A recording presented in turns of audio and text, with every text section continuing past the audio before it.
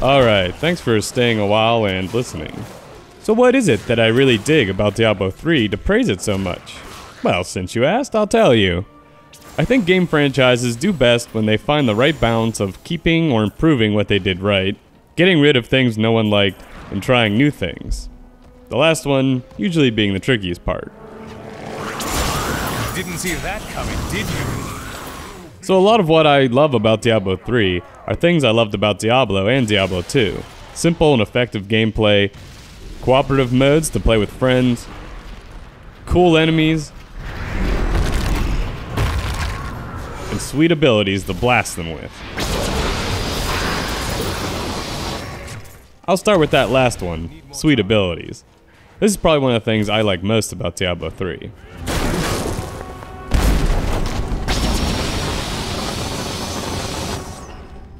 D3 has done away with ability points and skill points, adopting a leveling system more like Warcraft, where every level you gain a new skill on a set progression list. Personally, I kind of like this style better. Now there's no, damn, I put 10 points in sword specialization and just found a legendary two-handed axe, or not using points until you've unlocked the ones you want to use at level 30. There is still a bit of customization though, since you choose up to 6 skills to use at once, and the addition of runes that augment your abilities. This is something I really like, but what puts it over the top for me may sound dumb and is just a little thing. But that's what can make a really amazing game. You take the time to make all the little things stand out and be cool. Every rune will change your skills, not just in stats or power, but actually what it looks like too. Now they didn't have to do that, but it's that kind of attention to detail that makes this game really enjoyable for me. 4 new classes are introduced in D3, with one old favorite making a comeback. All the classes bring something different to the table, and there's little overlap. So while not every class will appeal to everyone, there will be something for everybody.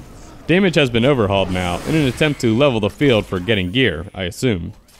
Everything is just damage, so an axe with high DPS is actually useful to a wizard or witch doctor. At first I wasn't sure about this, but so far it seems to be working fine. Become stronger. A few other new features. A more traditional form of crafting has been added. No Heraldric Cube required either. This feature is neat, but other than upgrading gems, I'm not super crazy about it. Seems to me more like a gold sink and something else to do with loot besides selling all the stuff you don't want. Also, paying to train seems silly since actually making the stuff doesn't raise skill. But other than that, it works well for what the feature intends to do. Achievements have been added. One of my favorite things to do in World of Warcraft is get achievements, even the stupid ones like running around and /love critters. So I was excited to see this in Diablo 3.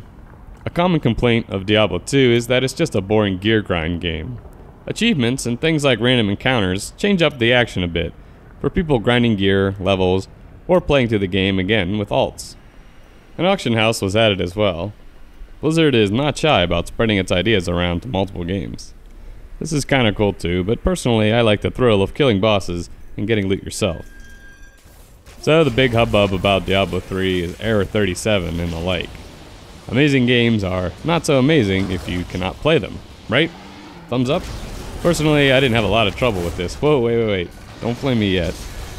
I think it was because I have a job, too actually, and a life, and I went outside.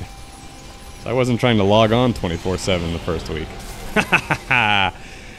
Okay, flame away. Diablo 3 for PC.